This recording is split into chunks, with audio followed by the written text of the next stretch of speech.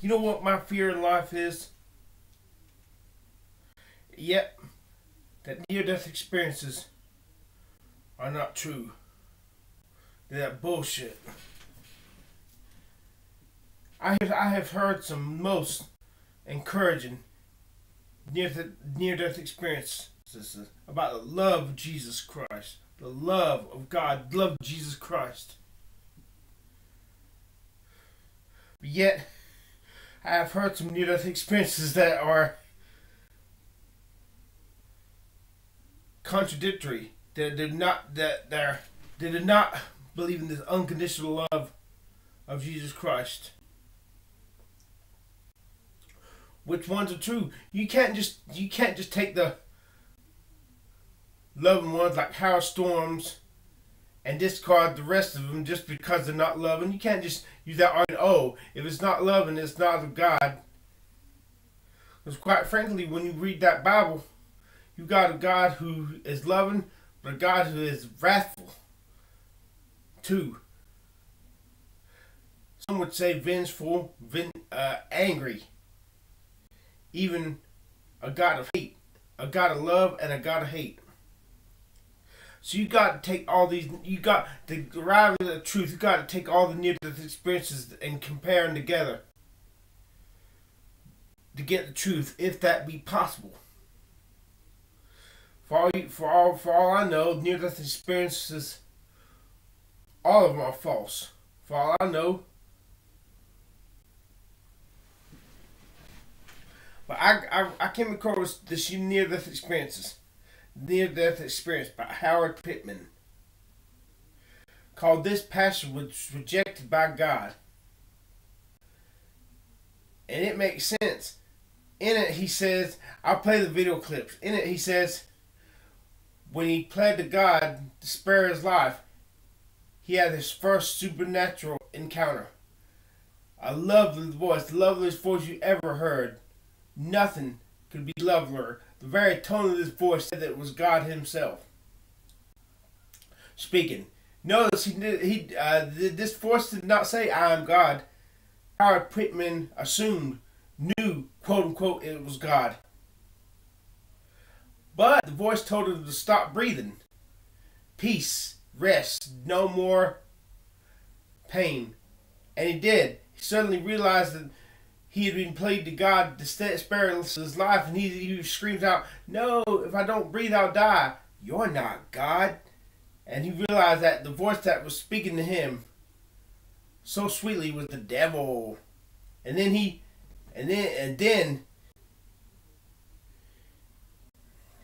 so the moral of the story is all these near-death experiences where everybody just knows it's Jesus. He never said, never ever identifies himself first, saying, "I am Jesus, I am He that was dead and resurrected and am eternal." Everybody, even the Howard Storms, they just quote unquote know it's Jesus. And yet, if you look in that Bible, that Jesus never does that. When he appeared to Paul, when he appeared to John on the Isle of Patmos, he always identified himself first. He never, ever just lets the person having the experience identify him themselves. He identifies himself first. So my greatest fear is, especially since I renounced Jesus, and He's not taking me back. And sometimes I feel warm feelings of light and love. But my greatest fear is I'm going to die. And Jesus, quote unquote, is going to tell me, "I forgive you." I know something's not right. But eventually He'll convince me, here, everything's fine. He'll take me to heaven. And I'll be living, and just about the time finally, I'm reassured that I'm going to be here forever and ever in this happiness and eternal bliss. All of a sudden, everything's going to turn fire, and I'm going to realize that was not Jesus. That was the devil. And now I'm going to be dragged off to hell to burn forever.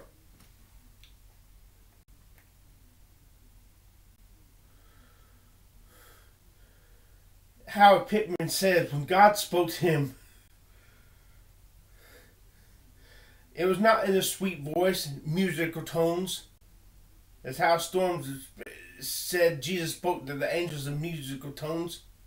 It was, oh, you could take all the noise of volcanoes, thunder, hurricanes, tornadoes, rapping all in one. It would not mimic what he heard when God spoke to him in his wrath.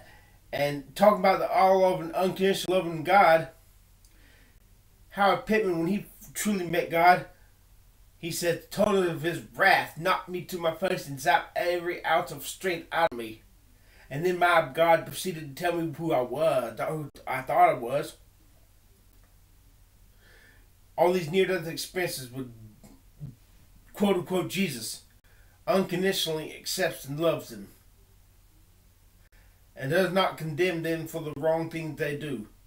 Yet Howard Pittman, when he got past the fake counterfeit Jesus, God tells him, your faith is dead. Your works are in vain. The life you lived in this Christian service to me, I rejected as an abomination and Pharisee. What made you think I would take that from a Laodicean Christian as you?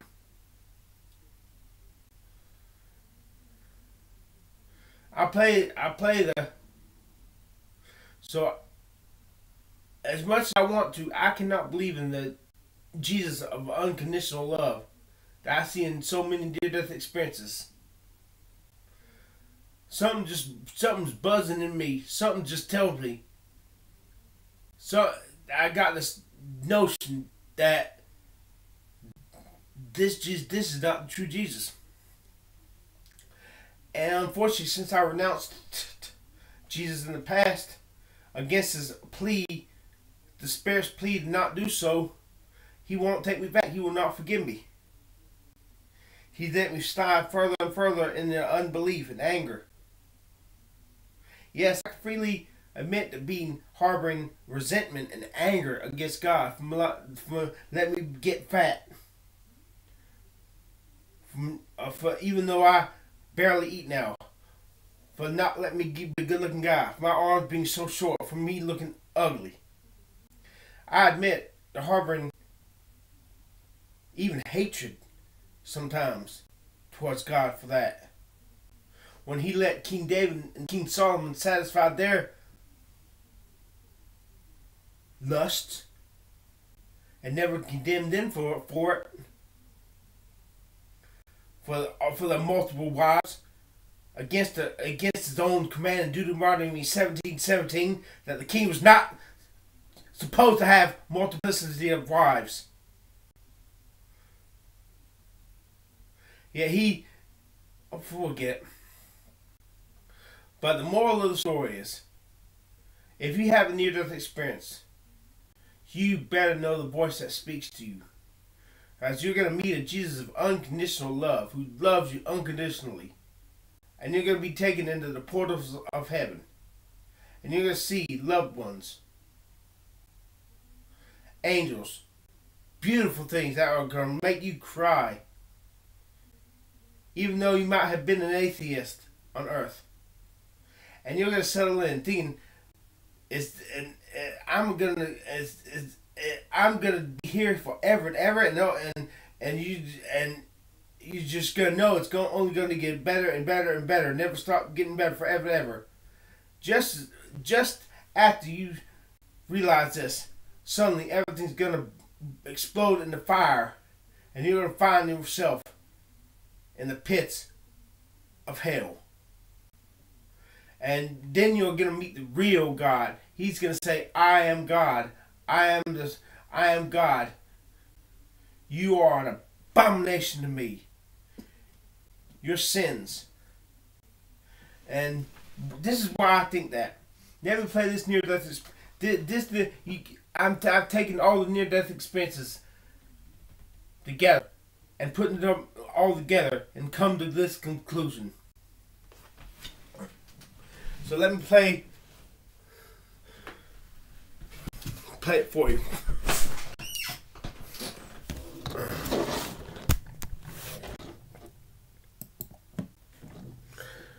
Okay.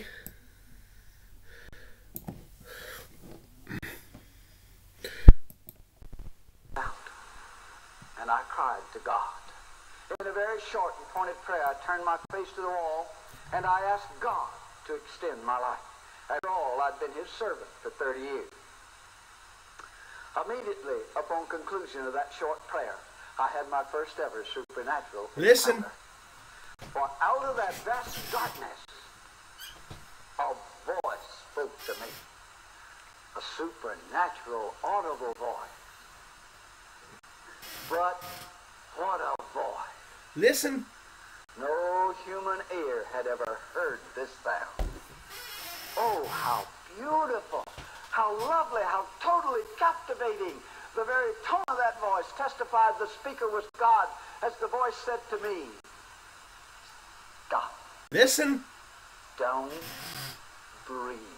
Jesus once loved me. No. But no more. Pain. Peace. Rest. Security. All that you have ever wanted. Just don't breathe." Well, for over 30 years I had professed to serve God. You can imagine what I'm going to do. My very best to obey. As I began my efforts to shut down my struggle to breathe, pow, like a bolt of lightning. Listen. As though I screamed as loud as I could in my spirit as the realization hit me. No, oh no, what am I doing? I just asked God to extend my life. I don't breathe, I'm going to die. You're not God. Listen. With that exclamation, Satan fled from me. There beyond the vale of tears in the valley of death, at the door, he had lied to me. He told me he was God. He couldn't kill me. He had to get me to kill myself by lowering my will to live.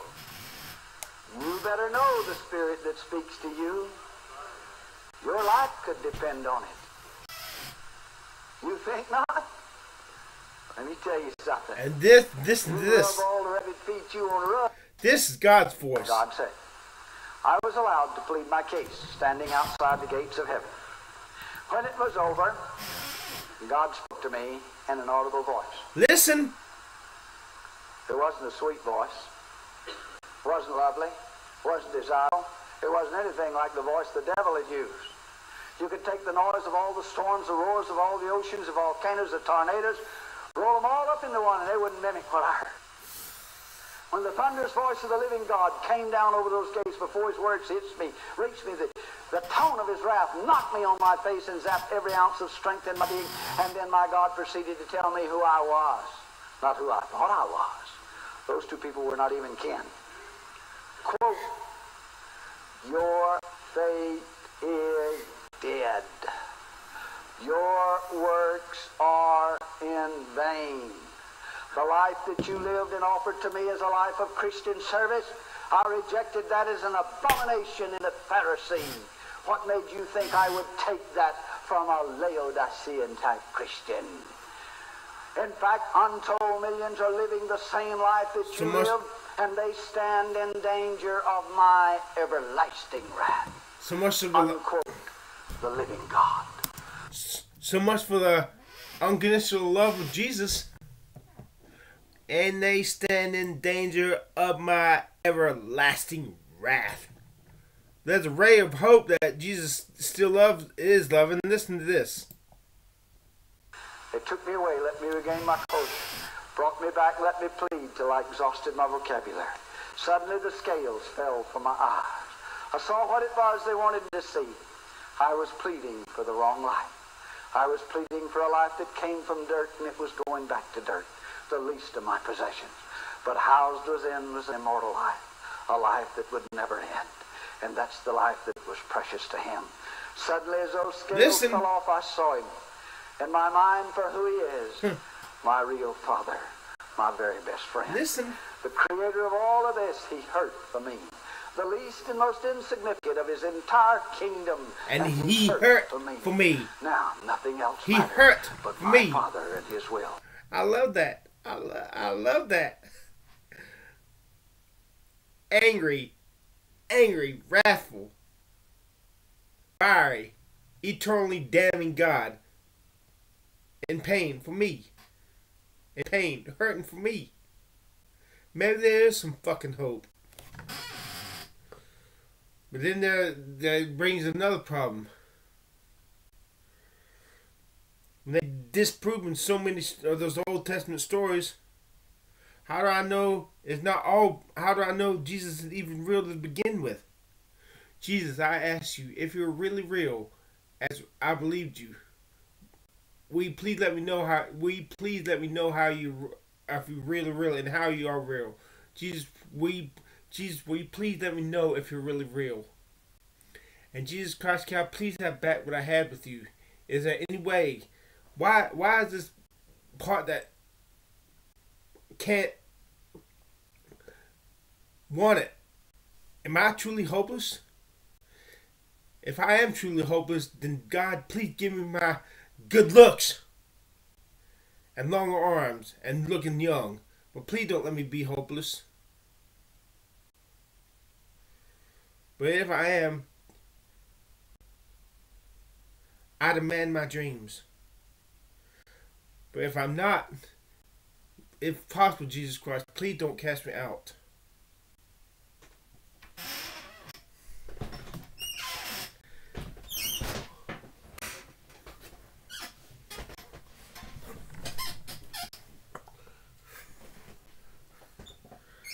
He once told me so lovingly, "You're not getting rid of me."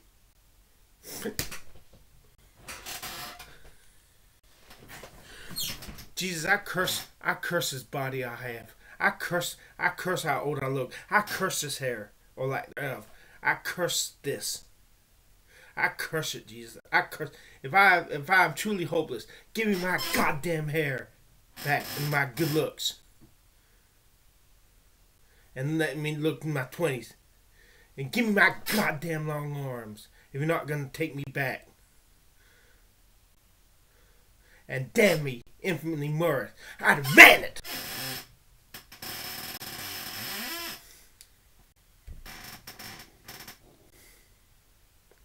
But if there's any way possible, Jesus Christ, with you, I said with you because I can't get it back. I can't do what I had to do. If there's any way possible, Jesus Christ, can I please, Jesus Christ, have back what I had with you? Can I please have it back? If possible, can I please have it back? And is there any way also, any way I can, like Solomon and David, have my dreams for a season? Even if I can't, can I please have you back, Jesus Christ? Can I please have you back? You know,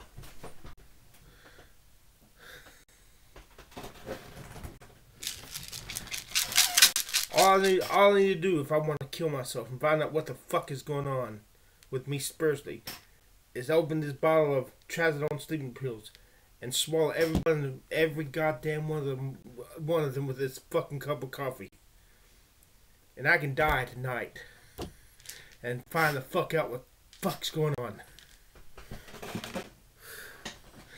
I curse my body. I curse my look. I curse my middle-aged look.